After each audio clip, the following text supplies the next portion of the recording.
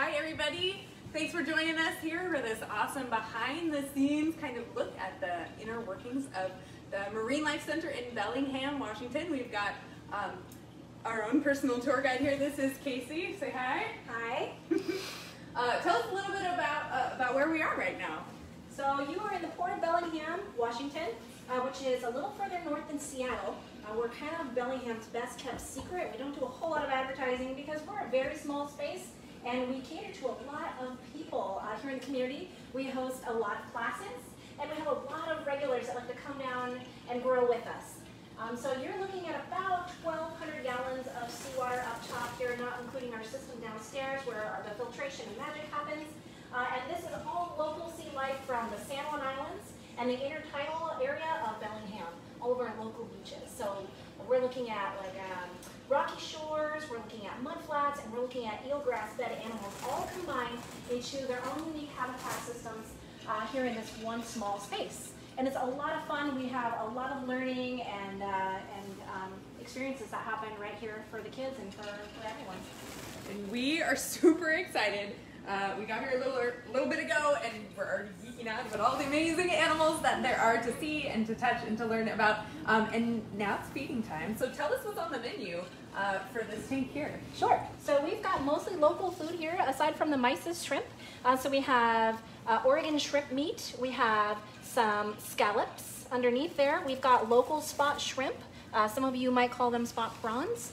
And then we have the Japanese manila clam, and there is a local version of those that live here as well. They look very, very similar, and so the animals that are used to eating some of these foods in the wild can get something similar to what they would like to eat. They also get other foods depending on the day of the week. We like to chop up local seaweed for those that eat both seaweed and meat, and offer a wide variety of fresh and local foods. Awesome. And then we have a lot of plankton and whatnot that you're not seeing today as well. We do grow things like rotifers in the back for those animals that do suspension feed and whatnot. Awesome. All right. Well, so we're looking at our rocky habitat, right? This is something that would be really similar to the rocky shores of the San Juan Islands. So we've got some really big anemone species. There's a lot of fish. I'm looking at, I see some rockfish.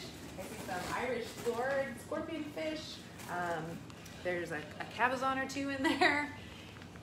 Some really, really cool species, and I'm sure they're ready for food. Oh yeah, look at this. I don't know if you guys can see with the glare, but there is a cabezon who's just right up here. So some of these fish have grown up with us and are used to being hand fed. Some of these are wild animals and have only been here a short time, and you can kind of tell based on how they feed or how they expect to be fed, what they're used to feeding and where they might have come from. So a lot of these rockfish were brought to us at about 11 years old, I think it was last year, from the NOAA fisheries, and they were reared from a wild rockfish in a public aquarium, and for the first time they were really successful in rearing baby rockfish, which are born live by, I believe, the hundreds of thousands and are very difficult to raise. So this was the first big successful batch of rockfish that they were able to rear. And there's brown rockfish, there was China rockfish and tiger rockfish and other species, but we're looking at the browns and one tiger named Tigger down here, see the along with this stripes on cabezon, that tiger. who is a wild fish. Yeah, this cabezon has figured out the begging. So there's a female as well. This is one of two, and cabezon displays something called sexual dimorphism, where within the species you can tell the difference of the male or the female based on either color, fin shape, size, something of the sort. And within cabezon, the males are usually brown, red, and the females are usually green. So this is the smaller male. And then our larger female is somewhere hiding, likely from the camera. Sneaky. She's a bit shy.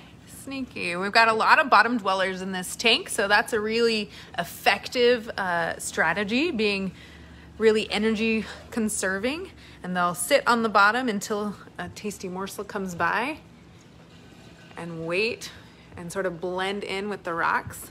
Just like this buffalo sculpin down center past what is an expired or already hatched big skate egg case, also known as a mermaid's purse. If you're not familiar with a skate, it's a lot like a stingray, but it has no barb like a stingray. And these species up here get 8 feet for the bigs and about 5 feet for the long nose. And so I can tell just by the size and shape of this egg case or mermaid's purse that this came from a big skate. And if I remember right, there were 7 babies. I call them little burritos when they hatch out, and they all curl up inside that little communal egg case before they hatch out. So fantastic. We were actually able to find a mermaid's purse out at Fox Island during one of our nighttime beach walks a couple of years ago, and it was so exciting because you could feel the little babies wiggling inside the case. Goodness. Well, we don't have any live big skate cases this year. They come as bycatch for the local fishermen, so the fishermen come in with maybe crabs or shrimp, and they don't realize that one of them was holding on to one of these egg cases, and once they're in the port, they can't just dump them overboard. They wouldn't survive, so they bring them to us, and we can hatch out and either choose to get a permit to release them or gift them to other aquariums or keep them, but we have a smaller space, so we prefer to hand them out. And we do have live long-nose skate egg cases in the tall tank in another tank over here. We can show you when we get there. Nice. What I love to do is to candle them for the students and actually find a dark space, a dark corner within the aquarium, sometimes in a bubble, and then we hand them a flashlight, and you can look through and see the babies rolling around inside, and you can see the yolk, kind of like a chicken that is attached to them, which is what they use for nutrition until they hatch out. Once they've used up their yolk, they only have a couple of days before they need to be out of their case, and we found that some of them are not able to make it out on their own, so we perform what we call a little cesarean on the egg case and actually help the babies hatch out, which is fun for the communities to see. We tried to do that on video for everybody. Oh, that's awesome. Yeah, so it's about time for us to check on those. We'll have to check on them soon. This sea star up here, this is a giant pink star, so this one's closely related to the ochre star, so it's Pisaster brevispinus instead of Pisaster ochraceus. Oh my gracious. So this one is folding back, tasting the oils of the food floating on the surface, and is looking for the food. So I'm handing it what it might like in the wild, which is a clam. And I've opened it up, although the star could do the work itself. If you're not familiar with sea star anatomy, sea stars have what is called a water vascular system, and they use a little hole on the top of their body, it's called a madrepore, to pump in the seawater that moves their feet and the rest of their body. It's a lot like, the seawater is a lot like their blood in their body. And so what they do to get the clamshell open when the clam is alive and not frozen is they grab with their 2 feet and pull, and the clam has muscles like us. They need nutrition, they need rest, and they get tired. And so the sea stars always win because they always have the power of the water to continuously pull until that clam just can't possibly hold its shell shut anymore. And then the meaty morsels inside is what the sea star is after, so they push their stomach outside of their body. They have 2 stomachs, one of which can come outside and envelope the meat, and then kind of release some enzymes to help turn it into a meat milkshake, and then drink it back into its, I want to say clam milkshake stomach, is that right? Yeah, I think that's right. So here we are, and the sea star is really hungry. And I'm noticing that all the smells in the water are bringing out this cool scavenger over here. There is a big... So this is BB King, live Dungeness crab right now. And we called him that because he had a big barnacle attached to his back, but he's molted his exoskeleton and grown a new shell and no longer has that barnacle attached, because when they shed, anything that was on their shell goes away with that shell. So he's got a fresh, shiny new shell, and I bet he would love a clam as well. I bet he would. He's out there going, hey, what about me? Meanwhile, our Cabazon friend's coming over to say hello again, too. Well, everybody's excited about lunch. One of my favorite fun facts about crabs is if you look at the way they move, often when they smell food or they're going for their food, they move backwards or sideways to get their food and not forward, because they don't usually use their eyes to hunt. They use a sense of smell located somewhere around their knees often, because it's the furthest thing from their body. And if I forget, the name is called chemoreceptors, a lot like what octopuses use as well in their suckers. So you saw that he moved backwards right on top of that clam, knew right where it was, just on its... Yeah, even though the eyes are very much on the top of their head, so they definitely can't see beneath themselves. So having an evolutionary strategy to be able to find food when you can't see it totally makes sense. And speaking of Dungeness crabs, I don't know if you've been on the water lately, but now is the time that Dungeness plankton larvae are out in abundance, and they're becoming no longer their smaller form. They're coming, I forget how you say it, megalopes? Yeah. Megalopa? Yeah. Yeah, they're becoming this form that is at the surface but quite large, almost as big as your thumbnail. And what sticks out to me the most is they gather in these large freeways along our docks here to feed on other plankton. And they have these beautiful big blue, baby blue eyes. And they're just really easy to pick out from other plankton in the area. I love it. Yeah, he's going right to town on that clam. That is a happy That's a right happy crabby. We have another. We've got another happy clam eater. The clam is not so happy, but the star definitely is. You can see those 2 feet totally prying that apart to get into the inside.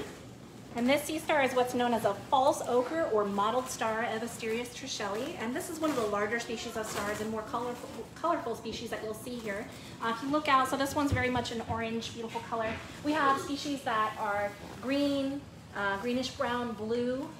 Here's a more blue one as well. Oh yeah, lots of variety. Lots of variety within that species. I It's love one of my those. favorite things about them. Those They're models. very hardy, super intertidal, very good at finding their way throughout some of the roughest conditions to find food. I like the red-headed ones myself. Speaking of red-headed stars, Yeah, right? the leather star. Here we go. Here's another favorite of ours. Here's a tough one. So this species doesn't have that rough exterior like most sea stars are known for. This species is actually quite soft. It feels almost slimy. And you're seeing on the top here bits of their, it's like their kind of gills that stick through the sea star that help them to breathe. So if you see them out of the water, they won't look as fluffy or the same color because as they retract those to protect their body, you'll see mostly just the gray and the small pores where... And Sina, what's your favorite thing to talk about with the surface of sea stars? Yeah. Well, I like the pedicularia. They're the tiny little pinchers that cover the sea star's body. Usually surfaces in the intertidal zone get covered with life, whether it's barnacles or seaweed. But to avoid not being able to breathe, because if these gills were covered in barnacles or seaweed, that would be a bad day for our sea star. So they're covered in tiny little spines that can pick those away. And I always like to put my hairy knuckles on a sea star and feel those little pinchers grab at me. Are those easier to see Super on cool. species like the ochre star? Yeah, They're really hard to see, but you can feel them almost more than you can feel them. Urchins also do have pedicularia too. Oh, that's fantastic. Sina's gonna try it. All right, we'll see if we can. Interrupt, can it multitask? Eat a clam and pull my knuckle hairs? Grab knuckle hairs and clams at the same time. Oh, maybe. Oh, see it. Let me move my ring out of the way. This is a trick that you can do. It doesn't have to be knuckle hair. I like to do it with the hair on the back of my arm because it's a bit longer than my knuckle hair, so you can really kind of see that. And Sina in the past has even stuck her bangs to some of these sea stars to show that feature off, which is really kind of cool. He's sticking. He's like, nope, I'm eating, guys. Never mind. Try that again later. I love it. What a very cool adaptation. Right? I mean, secret hidden pinchers. Love it. Here's some more echinoderms. Our favorites, the California sea cucumber, which totally does not fit the mold of being a spiny-skinned animal, especially this one, which looks really spiky and spiny, but is actually about as hard as Jell-O. So they're really flexible little guys. And then we've got the urchins and the sand dollars, which are pretty much exactly the same, just with different shaped skeletons. In the sand dollar here, you can see all the little spines moving, the exact same as the ones on the urchin. So our urchins, we've got a purple urchin here. You can see their spines move, and if they're touched, they can react to touch, and so they'll move their spines a little bit in response to me touching. And people say that they're getting a nice urchin hug. I say that he's getting ready to wage war in case you have ill intent. You can see the spines on this green sea urchin moving. Such fascinating creatures, different body styles. You can see its tube feet sticking out as well. So just like a sea star, urchins have suction cup toes. Yeah, so and so do sand dollars. But these tube feet of the sea star, the tube feet of the urchin, and we've got tube feet of the cucumber. Definitely a characteristic of all of these animals. And then, oh yeah, this is super cool. Tell us about this. So what we're looking at is the bottom of the urchin where the mouth is located, and they have 5 self-sharpening teeth that allow them to eat the hard algae that are their favorite thing. Urchins aren't too picky. If they need to eat meat, vegetables, they can, but its favorite thing to eat, at least that we found, is going to be your hard brown kelps.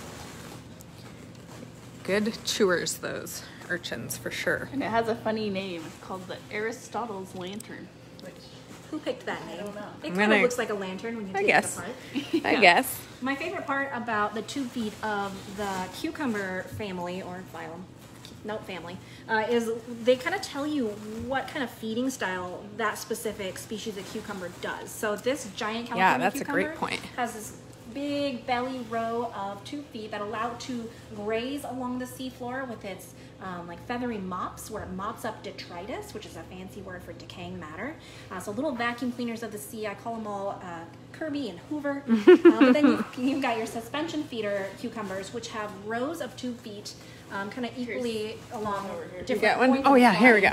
And see, they cram themselves into different spaces and then throw their feathery mouth parts into the water and actually grab particles. There's a California who's just mopping up his food, just right on cue. Thanks for performing your job here, friend. I love it. All right. There's too many cool things to talk about. Let's talk about what we've got in these little tanks here, because we've got some pretty interesting animals that we don't typically see intertidally. So a lot of our viewers may not be familiar with this, but this is one of my favorite crustaceans. I would say it's my favorite crab. It's not really a crab. And I would say my favorite lobster, but it's not really a lobster. But this is called a squat lobster. And you can tell it's a little bit different from a true crab because they only have 3 pairs of walking legs and then 2 pinchers, compared to the 4 pairs of walking legs that we see on like our Dungeness buddy, who's, yeah, he's totally gone. He's like, I'm gonna eat my clam in peace. Way over there. Oh yeah, he's way over there. So he's got 4 walking legs and 2 pinchers. This guy's only got 3. So he's closer to a hermit crab. And then you can see those antennae on this animal are really long. So they reach quite a distance away from them, unlike a true crab, which has teeny tiny little antennae right at the top. I like how its pinchers are like multiple times the length of its body even. Yeah, this is definitely an animal that's like a maybe don't touch it. It's hard to tell, but it's got a tail that really helps eject it out of a bad scenario. Because a lot of things like to eat this animal, just like a shrimp in the ocean. They're swimmable. They're very good at getting away. Oh, I'm sorry. Sorry, dude. There you have it. He's like, hey, don't you see my giant pinchers? Aren't you scared of me? And as we see these a lot scuba diving, so Sunrise Beach Park in the Key Peninsula area has this nice clay wall where pittock clams have burrowed, and you see lots of squat lobsters living in the abandoned pittock clam holes, and they'll just kind of hide out and stick those big pinchers out and wave at you as you dive along. Well, I don't usually talk about the edibility of our animals. I like to point out that most people have heard of a squat lobster, but it goes by a different name when you eat it. I was at the store the other day in the freezer section, and lo and behold, a bag of langostinos. Oh, there you go. Which is one other name. Look at your delicious langostino here. We won't eat you, friend. We will feed you. You eat it like a crawfish or a crayfish or a crawdad, however you say it. Yeah. Everybody says it a different way. So fascinating. What do the squat lobsters usually get fed? So they're scavengers. They easily devour bits of shrimp, which seems a little, I don't know. It's almost a shrimp eating a shrimp. I mean, crustaceans eat crustaceans. That's fine. Mammals eat mammals. I like steak, so there you go. Same kind of deal. I have yet to see it eat any sea vegetation. I don't know for a fact if it would take any down. When we offer it their combo cubes, which are a compilation of different sea vegetables, they'll eat it all. They pick. Yeah, they can kind of pick at the whole thing. I like them. They're so cool. I just noticed that on the sea star, this leather star we were just looking at, there are small animals. I believe to be larval worms, maybe from the commensal worm. I'm not sure. They almost look like pyramid snails, but hard to say without a microscope. Interesting. Speaking of, can you flip that sea star over? Earlier we were noticing carefully. He may be very stuck right now. We were noticing a commensal animal, an animal that has a relationship with the sea star, a symbiotic relationship. The sea star is pretty much unaffected, but the worm gets a handy place to live without any interference from predators or things like that. And they get a mode of transportation too. And they probably also do partake in a little bit of the eating, since sea stars' digestive system is largely outside of their body when they're eating. It gives the worm an opportunity to grab some food. Let's see if I can. There. No, I've got a great view right there. And you can see this worm has got these little scales on its surface, and it's really blending in well. There we go. It's going to move a little. This is a polychaete worm, so one of those segmented marine worms. Yesterday was International Polychaete Day, so happy day, a little bit late, my friend. Such a cool little creature. Scale worms are really primarily commensal. We see lots of them. They'll live with limpets and things like that, and in some of those situations, they actually can repel predators. So in keyhole limpets, we've actually seen them come out and defend and attack the tube feet of a sea star that may be getting a little too close.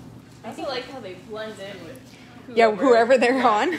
I've seen some on the California sea cucumbers that are a dark red color. So it's just kind of interesting that they match so closely what they're...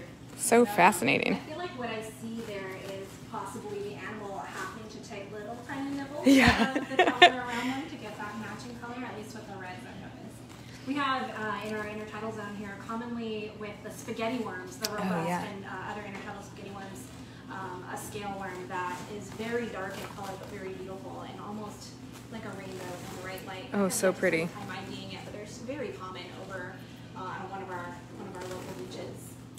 I love it. So in this little container, we've got a good variety of hermit crabs, as well as the snails that make the shells that the hermit crabs ultimately occupy. So the hermit crabs don't make their own shell. They have to find one. So that's a good reason to leave shells on the beach.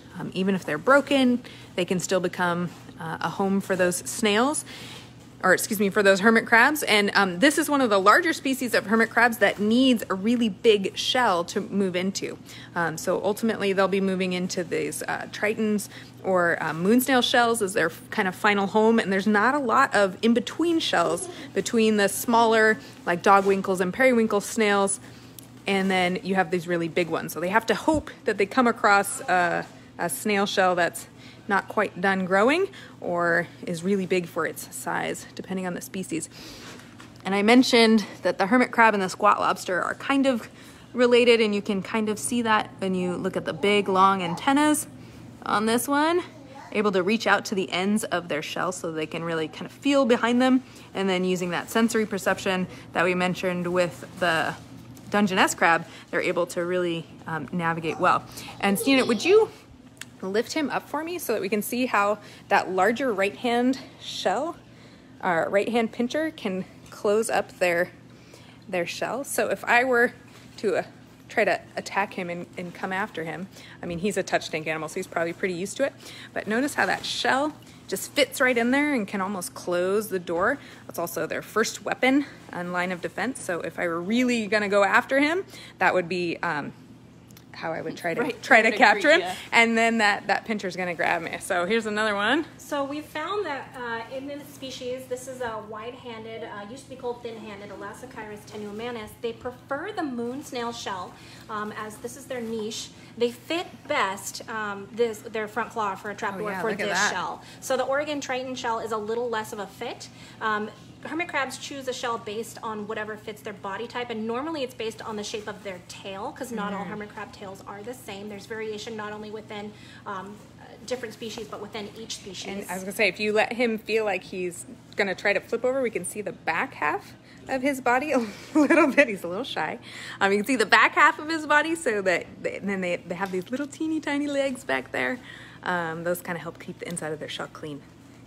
They also are where they attach their eggs, which is amazing. If it's a female, they'll have their little eggs dangling. Normally a crab would put their eggs under their abdomen, but the abdomen of the hermit crab is coiled up in that shell, right? So they need to come up with a better plan.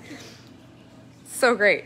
So here's that snail that the hermit crab uses the shell from. Now the snails don't outgrow them. They don't molt, they don't shed them. They grow with the animal the whole time. They're a part of them. And so for the hermit crab to be able to make his home in there, the snail's got to be dead. So some hermit crabs will actually kill a snail if they can. But these snails are really tough. They've got this huge muscular foot here. And then at the back of the foot, they have what's called an operculum, and that's like a custom-made trapdoor that seals them inside. So they're pretty tough. Love that you can see the antennas and little eye Aren't they stalks great? on this one. They're amazing on I that love species. them. I want to say that this is one of the more common species I see bioluminescing during July and August here. So they for whatever reason. A snail? Yeah, well, it's not the animal itself. It's just covered in the noctiluca. Oh. They that just- they just manage to rummage through it the most. Oh, Probably get stuck in all those bristles. So cool. Operculum is one of my favorite sites. Oh, it's great. So Vicky's asking, why did hermit crabs need shells? And if you look at our squat lobster, this is a good kind of in between a hermit crab and a true crab. So rather than being kind of shortened front to back, these guys are more elongated, almost lobster-like, hence the name rock lobster. And their abdomens are really soft. Don't think he'll let me hold him up to show you that. He's like, excuse me, no. So you can see the little tail folded under on this one. And hermit crab's tail is really muscular. Yeah, if we can look. The intertidal species will often let you get a little more curious. But if you peek inside there, the tail of this crab starts kind of where you can no longer see, and it's shaped just like your pinky, depending on the That's species. exactly how I describe it. It just kind of hooks into that shell with their little abdomen. Such a cool group of animals. They're so fascinating. And there are many, many species of hermit crabs. So here's another one, a little bit smaller species here. And the colors are a little off in here because we're in a green tinted area. You might notice our complexions look a little, Sina's looking a little blue over there. And that's just a reflection. So some of these animals look a little bit different than they would in nature, of course. The hairy hermit, that's the one moving super fast. You can always tell because they have that little white joint on them. Super great. Ooh, our sea star is totally chowing down on that mussel. The hairy hermit's one of my most favorite of the intertidal species because you'll notice instead of choosing to hide inside the shell, they pick a shell that's either too tiny for them to hide inside so they can run with it, or one that they will drop and then run with And then run fast. Crazy. I always say that they're the Ferrari drivers compared to the motorhome. So this is one who's chosen a motorhome. It's a big, thick shell. It's got more than enough space for everything he needs versus the hairy hermit who's like, no, let's be fast. All right, so we're going to focus on these cool fish over here. These are the rye mouths, and they look a bit like eels. But of course, Puget Sound, the Salish Sea doesn't have any true eels. It's just too cold for true eels. But we do have some very eel-like fish who have taken on that role in their environment of being very snake-like and elongated. And these are rye mouths. Let's see if I can come over here and get an even closer view of them. Normally, I like to Hungry use little scientific friends. names to differentiate new animals. However, the common name of this fish, other than rye-mouth, is also potato head, which is just fun to say. And they do kind of have that potato-shaped face, which is the only part of the animal you would normally see if you were diving and happen to come across these. They don't have good aim. They really don't.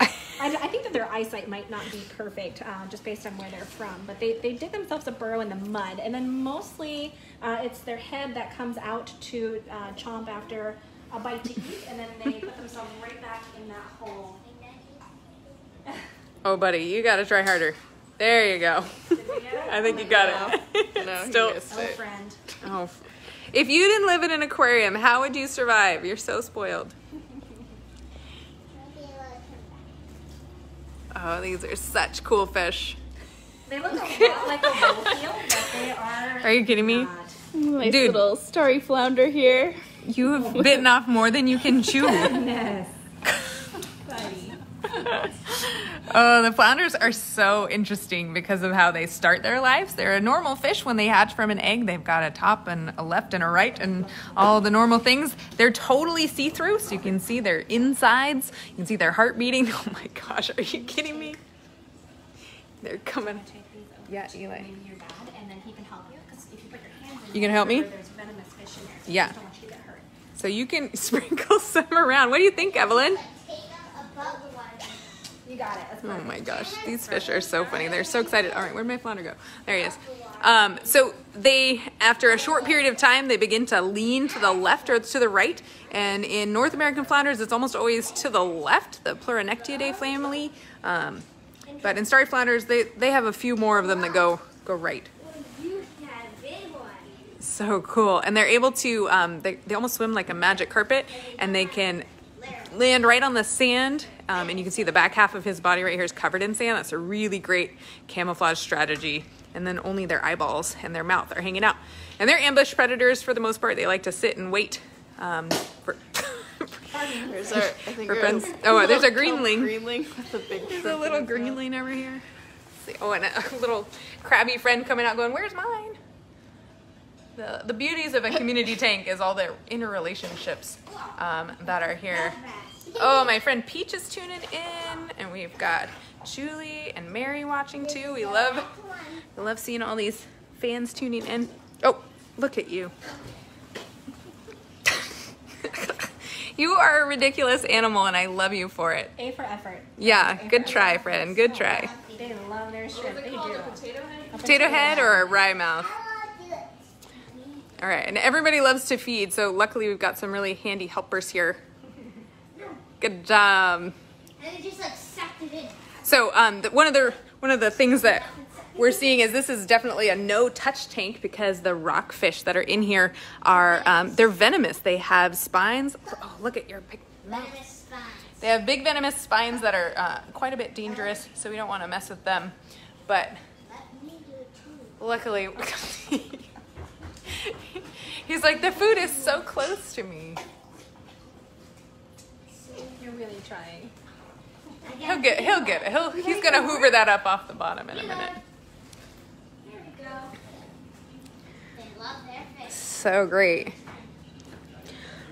All right. If anybody's got any questions, now's a great time to pop those in the comments, and we can try to answer those for you while we've got the experts here. Our smaller fish are seeing the action happening here, and they're anticipating their snack coming. So in this tank, here's a great view of that snail's foot right there. Apologize for the glare. It's quite bright out today. So these critters are just kind of hanging. I think I can get a good view this direction. So in here, we've got some lined perch, some little ones, and then some quite large ones. And they're going after this mysis shrimp here, which is a krill species that's really high in nutrients and fat. So they're always a favorite of aquarium animals. They really, really like eating these nice big mysis. So cool. Oh, the fish. Just takes it right out of the hermit. There's a very hungry hermit crab here going, "Where's mine?" So these striped perch are a live bearer, a lot like the shiner perch, where they're actually not related to, which we'll look at here in a minute. But these striped perch are very mature, although they're still growing, and the smaller ones in the tank, I think we have 4 in here, are last spring's live birth. So Wow. they're quite fully formed, ready to be on their own if they need to, but they usually end up schooling with their parents, who are schooling with all their siblings and possibly their parents. So you see large shoals or schools of these fish, and around pilings, they will split up to go find food when food is scarce, but often end up coming back together and schooling with other fish like the shiner perch or stickleback in our settings here in a moment. Strength in numbers. So Julianne asks, how many species do you have? And I think we asked you earlier, and we determined a lot. We would safely say hundreds of species, especially when you consider all the little teeny tiny things that are growing in the tanks, things that come in the water that we didn't even plan to have. Even for the amount of animals that we have here, it's just a small percentage of what we do have here in the Puget Sound. We are so lucky where we're located. We get the upwelling from Alaska, those cold, mineral-rich waters that allow for microplanktons, so tiny plants and tiny animals which feed the larger animals. And the species numbers that we have here are just higher than just about, I think, so anywhere much else diversity, in the world. yeah. Amazing. So those silverfish there are the shiner perch these that guys. are towards the surface, and so those are also live bears, and those are are mature sized fish as well. Their babies come out about the size of a nickel, about as flat as a pancake though, and then they start to eat and bulk up, and and they're actually ready to breed upon. We just caught some during our scene with our community science project last week. So I think we've got a great picture on our Instagram of a newborn next to a fully grown adult. They're just so amazing to see. Also in here, you might notice more of those eel-like creatures. These are gunnels. I've come, the longer you stare at this tank, so the more gunnels you find. There are many in here, and they're quite personable fish. They beg. They see you and they're like, oh, hey, look at this guy. He's coming over like, where's my snack? I don't know how long you keep your gunnels at your facility, but if they're here long term, we're able to train them to come and curl up around our fingers and beg like a small dog. They're so great. And this is a really cool tank. I'll stand back so you can get the full kind of effect of it. But there is a dome in the center, which is awesome. And I can see Stina. Oh, there you are, Stina. Stuck in the middle of a school of fish. You seem right at home. Back here, I want to talk about one of my most favorite fish in the Puget Sound. This is called a sailfin sculpin. Lots and lots of sculpin species out here, but the sailfin is really interesting. Males get this really big sailfin on there and they can communicate with one another. They signal. They're just really, really pretty and mesmerizing. You could just stare at that undulating dorsal fin over and over and over and over again. So great. We've got some juvenile rockfish in here.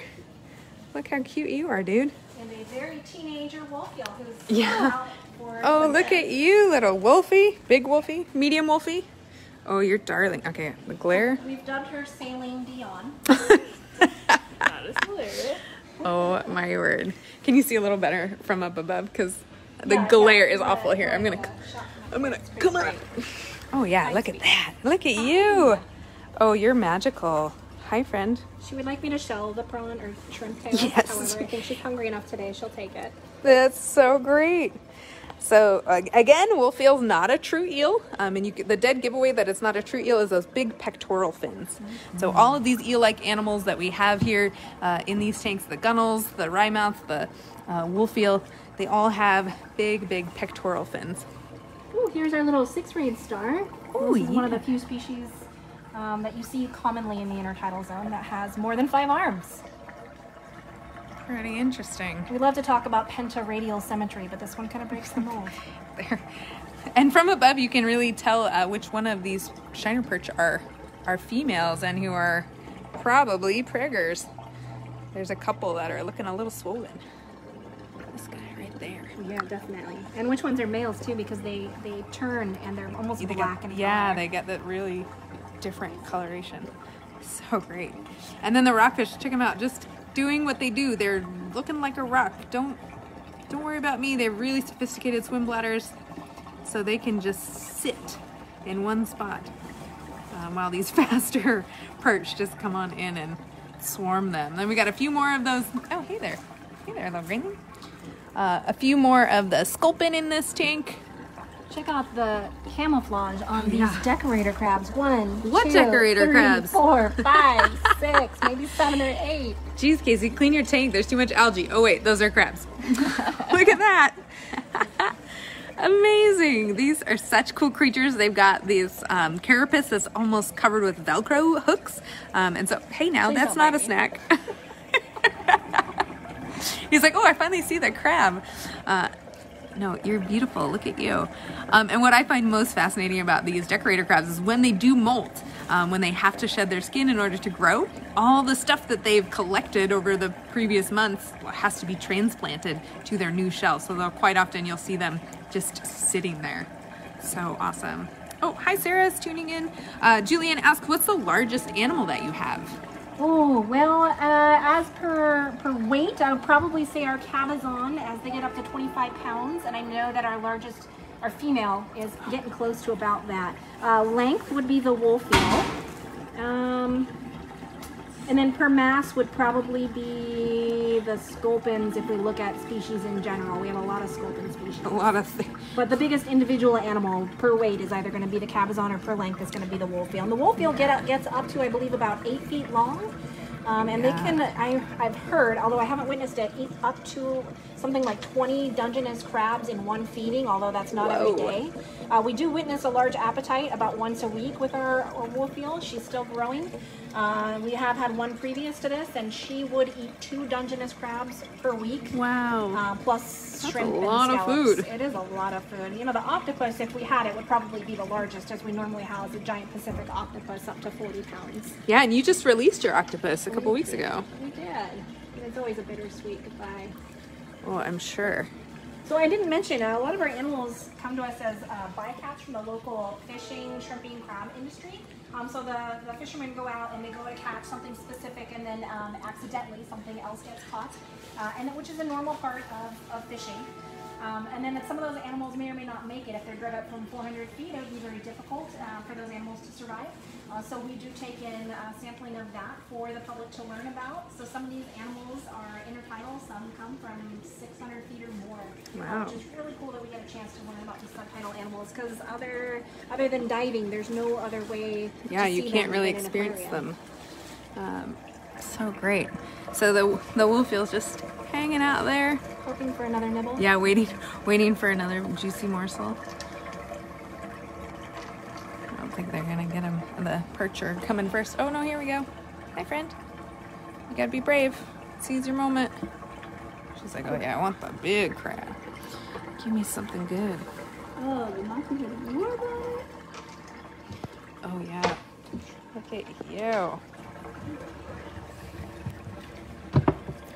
Another eel-like fish. It's got these great frills along their whole body, along the top front part of their dorsal fin. So great. Here's a kelp greenling, one of my personal favorite fish. They get beautiful colors, and they just have such a cool face pointed. Oh, look at you. Oh, and there's our sailfin sculpin down there again. All right. Greenling. Oh, painted greenling, you're right. Painted greenling there, yeah. And then lots of white spot greenlings in here as well. Oh, and that sailfin is just my absolute favorite. They're just the coolest fish. Padded or prickly? Padded or prickly? So many different species of sculpins. Yeah, I can This safely one's say prickly. sculpin. Sculpin, definitely a sculpin. Definitely sculpin. No swim bladder, looks like a tadpole. Big pectoral fins, eyes on the top, sculpin. And a very big, picky mouth. Yes. Just about willing to swallow anything if it needs a full tummy. Especially looking grumpy too. They have great, cool personalities. Oh yeah, look at you guys. So cool. All right, well, unless there's any more questions, I think we'll kind of get ready to wrap things up here. Should we look at the basket star before we Yes, wrap oh up? yeah, let's definitely do that. You guys are gonna lose your mind about this. Because this is like a creature like nothing else. You've never seen anything like it. It's amazing. So there's sea stars, and then there's brittle stars. Yeah. And so not a true sea star, however. You can definitely see the resemblance. Yeah, you can see that central oral disc is nice and round. And what makes this species really interesting is they are plankton catchers. So rather than grabbing on things like clams or barnacles or mussels, things that don't move, this one's adapted to capture things that do move. Sorry, and I'm fogging up the glass here. So she's got a nice, very stinky mixture of some shrimp in here. And this amazing creature can very carefully unfurl its many branched arms to be able to capture shrimp. So crazy. The other animals don't seem to mind that we have to a little overfeed this tank. Yeah, right. Basket star. So from above you can see the special treatment that these animals have to get. And this is one of the hard parts about captivity is you got to meet the needs of the creatures. And so for this basket star, that means lots of plankton, lots of tasty things. You've never seen a sea star move so fast. So crazy. Of all the animals, I wish I could grow in a garden. Oh yeah.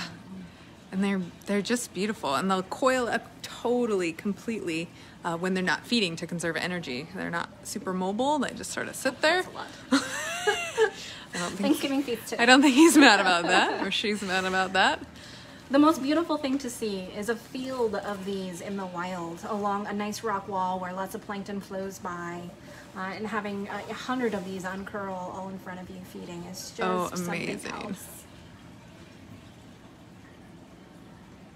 I love our tiny little soft corals down here. John is asking, how do you know how much food to give your animals?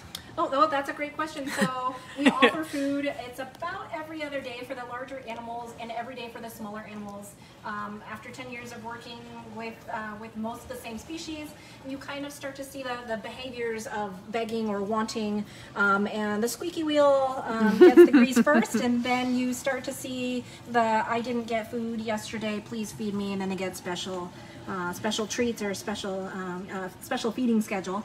But for the most part, if you're offering a wide range of foods, every other day, most animals are getting what they need, and it's not about what they want. Just like a dog, a lot of fish will eat until they can't possibly fit anymore. Let's try to see if I can see the basket star from this side. The variety of food is really what's key, is making sure that they get what their bodies need. Oh, it's so good, and they're spoiled.